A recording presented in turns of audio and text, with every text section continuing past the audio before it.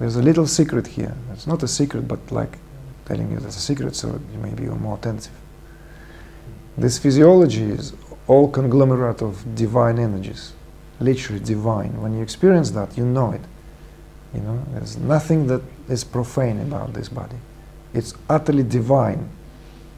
You know, from tip, toes, to the top of the head, right? Even on the level of the tissues, a particular divinity residing there. So whenever you take care of your body, whatever you do, there are a couple of strong angels, beings of light, right at the back of your being at all times. You know, they are your guardians.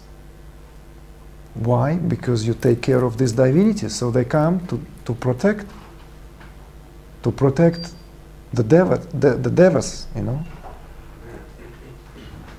to protect the devatas. They have two names, devas and devatas, and they're directly related to that of what we spoke about, the aspect of seeing. Because this is purity of experience itself.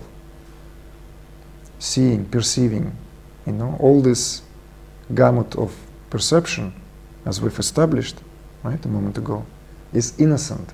Why is it innocent? It is not a human property. It is divine property.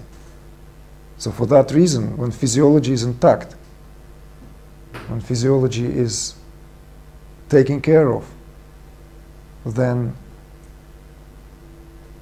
you are invincible. Nobody can come and, you know, start messing out with your energy field.